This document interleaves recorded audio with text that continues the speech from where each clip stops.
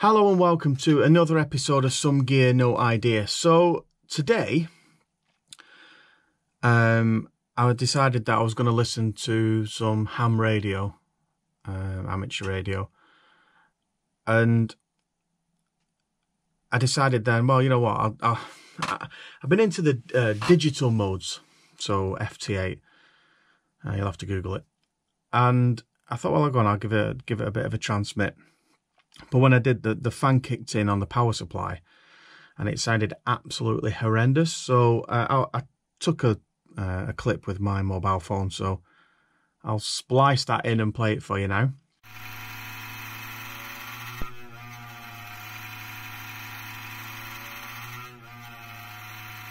And as you can hear, the fan sounds absolutely terrible. So I decided to whip the lid off. And let's have a look at what it takes to replace the fan. So the power supply is by Mydel, M-Y-D-E-L, and it's an MP304 Mark II, and it's a power supply. So, just looking at things, obviously I've had it off for a while to try and dissipate any power. Be careful with what you're doing. Don't start touching things, especially sticking screwdrivers in things. You know, just be really careful. So I have got, if I can find it, little pencil. So this is the fan in question, and it looks like it's held in by some screws. So unfortunately it's that close to the transformer that I can't sort of get in to spin it and just to see if anything's clogged. I can't see any wires in there. That's let's turn it on its side. Ah, there you go. It's bloody heavy. Oh, in fact, actually, I can come from this side. Yeah, I mean, it's freely spinning. There's no wires, but it feels unbalanced. Yeah, there's quite a lot of movement in there. Probably more than what there should be, but I don't know.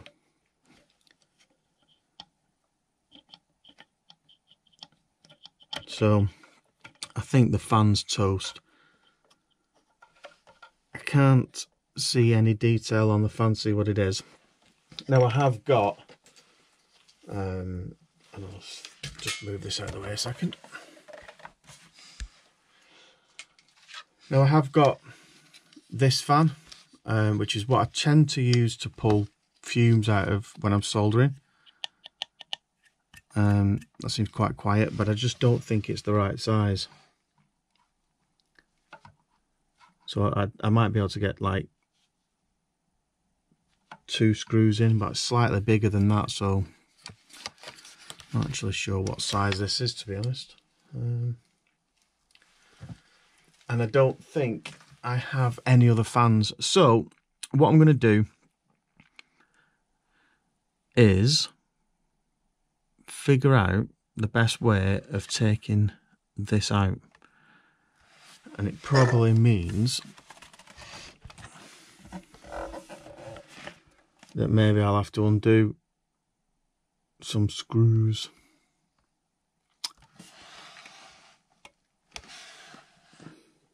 Undo 4 screws perhaps,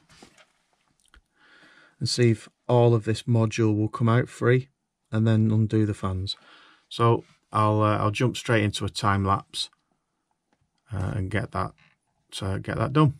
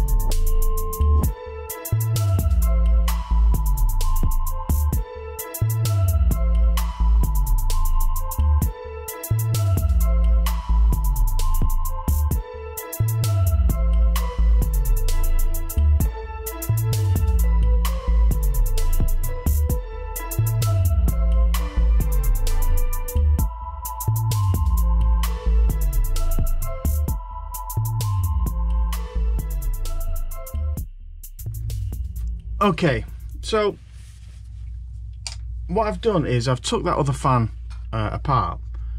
Now obviously I can't swap the fan part because it's too small, so I don't think you get enough airflow, because I think I'm you know, that's why there needs to be close to this outer cowling. But what I did do was take off an extra rubber O-ring and the clip that goes in the back. There was a silver piece which wasn't on this.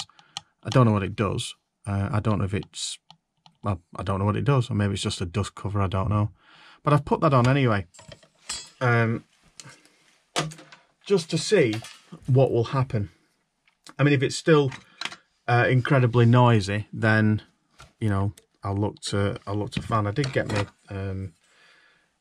ruler out just to see what size this is. So I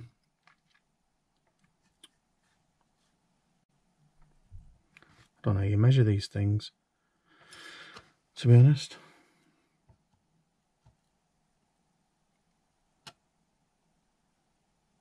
$60mm, is it? 60mm fan? Assuming it's square.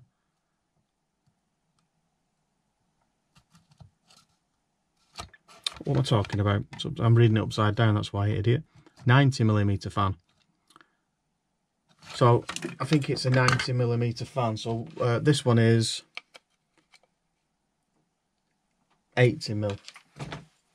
So what I will do is at some point I'll look for a 90mm fan, see whether I can just replace the whole thing, and I'll buy a couple and upgrade the one that I use to usually get rid of fumes.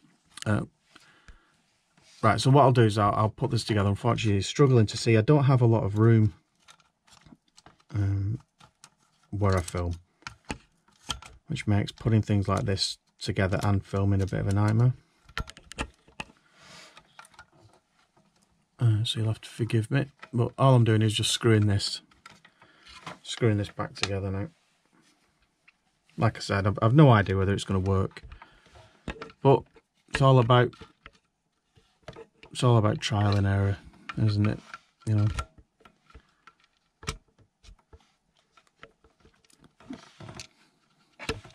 I can put it together, test it, and then say if it's still really noisy, I'll price the fan up anyway. I can't see them being that big. I mean, a PC fan is usually 120mm, I think.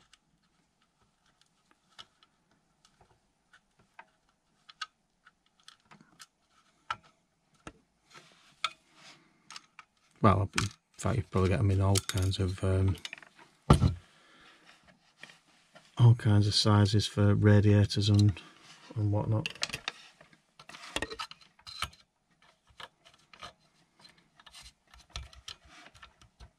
Just tweak these up to make sure they're tight. So what, filming under here is a bit of a nightmare.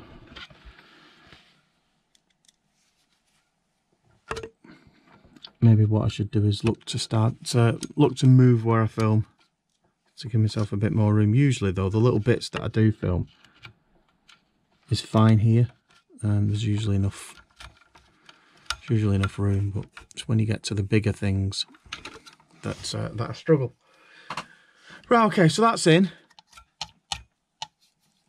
It's silent.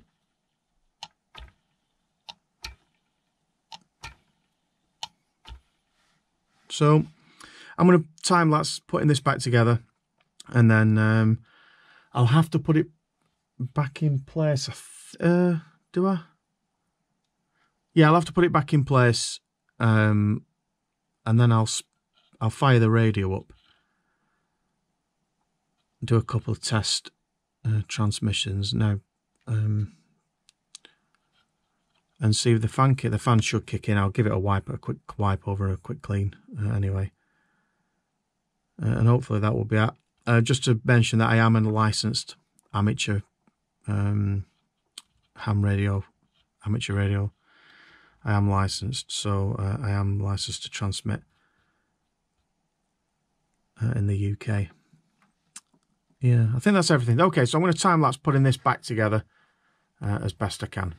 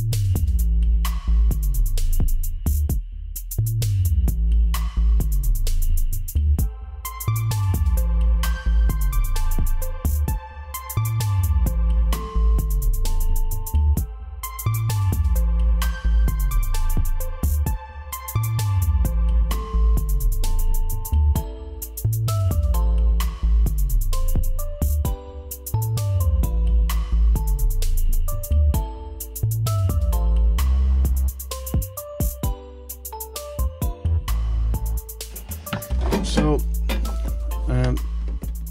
that'll do. I'll get this put back in place, powered on, and we'll see where we go from there, and I will report back shortly. Okay, a slightly different angle than what you're used to, so I'm just holding the camera because I don't have a tripod for it. It's mounted a bit further up. So yeah, the radio's now on, and we're currently on 7, I can't see it through the camera, 7 megahertz I think, which is 40 meters. So it's on, it's in place. So I'm going to do some transmitting just to get the fan going, and then I'll come back to you to tell you whether it works. I won't film me transmitting though.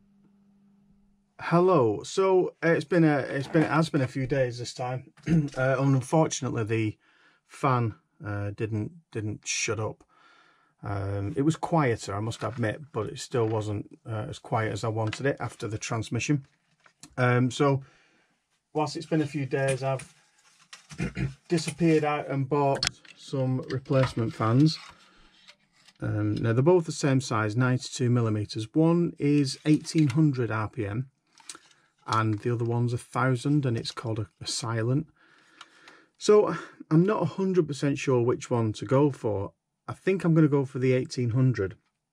Now I don't transmit for lengthy periods of time, so I just don't know whether I want to try and, you know, go for the silent one. And, you know, so you're just not going to hear the PSU at all, but I'm just worried that sort of 1000 isn't going to cool it enough. So I think I'm going to go for the 1800 because I can always swap it out again. These are Arctic fans. This one's 4-wire, and I think coming off this thing is 2-wire by the looks of it. So from what I can see, I haven't got anything to prod it with. Let's have a look. I've got something I'll have to do. I think down here, that's a temperature sensor, and it looks like that the positive is powered off this, and the negative it goes all the way through this. So I'll have to cut it here and here, and then solder and put some heat shrink on to replace this fan. Now I'll just move this back. Like I said, this is a 4-wire one. Now I think, if I recall correctly, that this one with this edge on it, it's got a coloured edge, is the negative side, and the one next to it is a positive. Now we'll verify that by just sticking it on a power supply and just making sure it spins. And one particular thing that you have to take note of when you're doing these replacements is the direction. So I don't know if you're going to be able to see it, but what I'll try and do is zoom in post edit. But here is the fan direction, so it's blowing through that way and then out of the exhaust port, so it's pushing heat this way. So that's the plan. We're going to try and swap it with this, but before I do that I will just test this fan just to make sure that it's the right pins. So I think the others are going to be like a speed sensor, probably. Is it pulse width modulation, I think it's called. But yeah, I don't think we need them, and it's just these two. They're both 12 volts, so we should hopefully be good to go. So that's what we're doing. We're going to take this fan out. So I'll slip into a time lapse with some music, and off we go.